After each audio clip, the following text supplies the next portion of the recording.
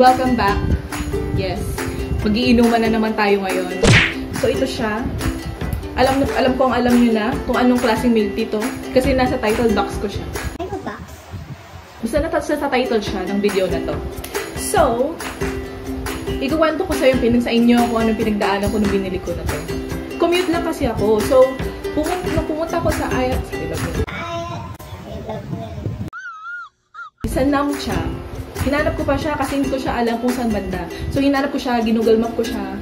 Nag-commute lang ako, tricycle ako. Nagtanong ako sa tricycle driver, hindi niya alam kung saan banda. Hindi alam ko ano yung Nham Cha. So, bumaba ako sa kanto, nilakad ko na lang, hinanap ko. At so far, nahanap ko naman siya. Kaso, pagkabili ko, ayun, since 5 nga sila, wala silang plastic, pinagbawalan daw. So, ang binigay sa akin ito, sira na siya ngayon, kasi nabasa. Ayun. Naisip ko, pag itong ginamit ko hanggang sa pag-uwi ko, masisira to. Tapos, matatapon to. So, sayang. So, buti na lang may dala akong eco bag sa bag ko. Lagi ako may eco bag sa bag. So, ayun. Nakaraos. Mas gusto ko na lang na mahirapan ako magdala kaysa matapon sila. Mas mahirap ng masayang ang pera, hindi ba? So, ayun. Ito nga ang Nham Cha Thai Milk Tea. So, galing Thailand. I would assume. So, ayun. Meron ako 5 flavors. At so far, doon sa pinagtanungan ko, pinagbilhan ko, ito ay best sellers. Top 5 best sellers nila. Sa store nila. So, nangunguna si best seller Nham Cha Overload, which is this one. Ito yung Nham Cha Overload. Oreo Milk Tea. Bangkok Pearl Milk Tea. Choco Roche. Yes. At ito yung Nham Cha. Ay, Nham Cha. Chayen. Ito yung Chayen. Alam nyo, bago ko sila ma-identify kung ano yung flavors nila, ano yung pangalan ng bawat flavors, ginugol ko muna. Kasi, pagkabili ko, napansin ko, wala silang label. So, hindi mo alam kung ano yung flavor na may inom mo. So, yun na nga. Ginugol ko sila. Tapos, in-identify ko na lang kung ano yung flavors nila. Isang size lang ang Nham Cha. So, ito lang siya. Ganito siya kalaki. Isang ganyan lang siya. Wala silang regular, small, large, extra large. Parang feel ko lahat to XL. So, ang cute lang. Meron din silang ganito.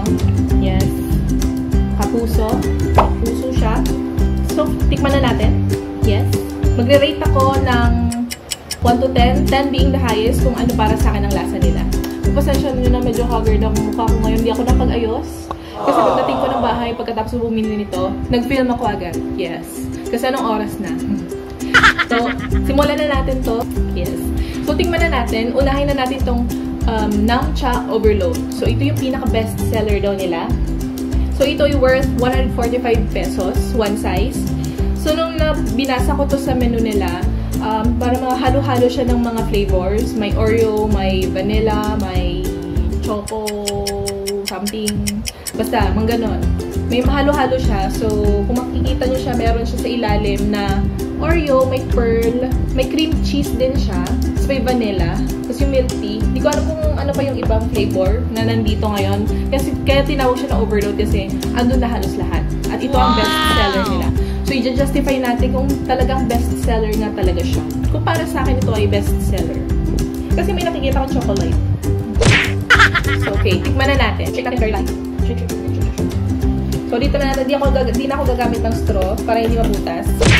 Kasi ilalagay ko pa ito sa ref. Papalamigin ko. Baka medyo matumba siya or what.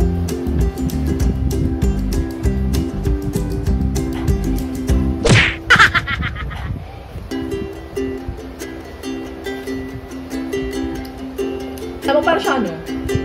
Macau Imperial na cheesecake and pearl milk tea. Yung top seller din nila. Kasi meron din siyang cream cheese. Ang difference lang nila, ito, meron siyang Oreo. Yun, saka meron din siyang cream cheese. Pag ininom mo siya, una mong malalasahan yung cream cheese. Baka yun yung una mong mahigo. Ito ay 8. 8 lang siya para sa akin. Hindi ako siya masyado sa cream cheese. Pero masarap siya. Yes. Masarap siya. Ito namang Oreo. Ang itsura nila, Halos magkapareho lang ang itsura nilang dalawa. Ang difference lang sa itsura nila ito, meron siyang cream cheese at meron siyang pearl. Ito hindi ko pinalagyan ng pearl. Para malas-malasan, para may iba naman. Shake natin ng konti. Kasi nag-shrink yung Oreo sa ilalim.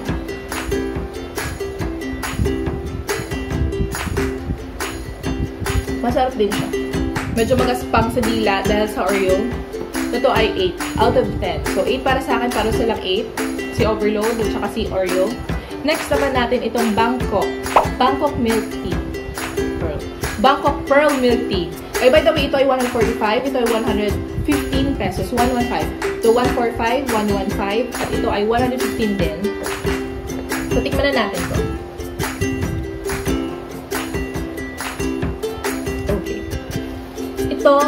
Itong Bangkok Pearl Milk Tea ang nagsiserve as classic. Parang classic milk tea ang lasa niya. So, para sa akin 8. Silang tatlo. Ayokong isunod to. Gusto ko nang ihuli kasi chocolate. Mahilig kasi ako sa chocolate. So, isunod na natin to. Itong Chayen. Medyo weird lang kasi ngayon lang ako nakabili ng milk tea na iba yung kulay. Usually kasi white lang, or cream cheese, or chocolate, or taro. Ito si orange. Para siyang orange juice na nilagyan ng gatas.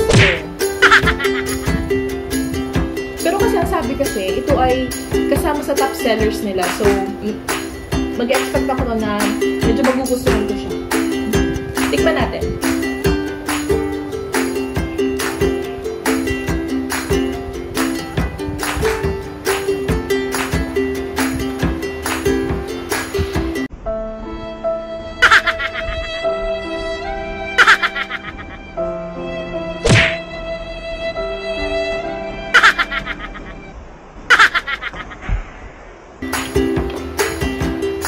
Para siyang green tea. Para sa walang milk tea lang. Parang green tea matapang. Tapos nilagyan na ng konting sugar. Ganun lang yung lasa niya. Eh, wala pa naman din pearl. Sana pinalagyan ko na lang ng pearl. Wrong move. Kaya mo na. So, sa akin, ito, 6. 6 out of 10. Medyo mababa siya sa akin kasi hindi ko siya masyadong trip. Sorry na Nham Cha. Hindi ko talaga siya masyadong trip. Sana nilagyan ko na lang to ng pearl. Sana lahat ko lang pinalagyan ng pearl. Okay, last. Dito ako excited kasi napaka-yummy ng itsura niya. Napaka-yummy. At alam niyo naman, mahilig ako sa chocolate. Dun sa I Love Milk Tea, pangalang previous video ko, nagustuhan ka na talaga ng chocolate.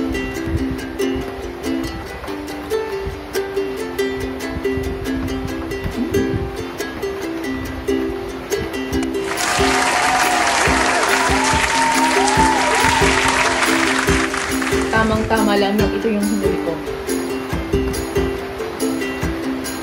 Sarap.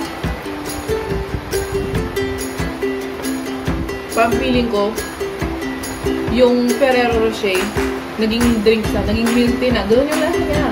Parang yung Oreo Roche nilagyan lang ng milk tea. Ganon. Kasi meron siya mga nuts, may mga hazelnut siya. Hindi ko siguro to. Kasi nuts. Kinakukuya ako eh. So, buti na lang itong hinuli ko. Save the best for last. Para sa akin, 10 out of 10. The best. Tikman nyo to.